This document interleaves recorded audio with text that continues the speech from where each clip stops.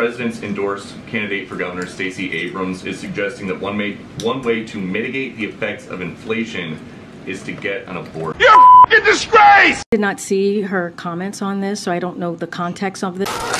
What did he say? Again, I want to be careful because this is a political debate, and it's related to a midterm, an election. So I'm not going to comment. Hip hop? Hip hop anonymous? They're asking oil companies to further lower gas prices. What makes you think that they are going to listen to an administration that is ultimately trying to put them out of business? You drunk? No. But this ought to do it. How is the administration trying to put them out of business? Well, they produce fossil fuels, and this president says he wants to end fossil fuel.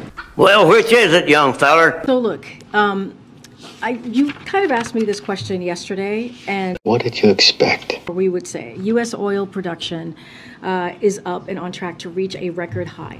Yes, I know that.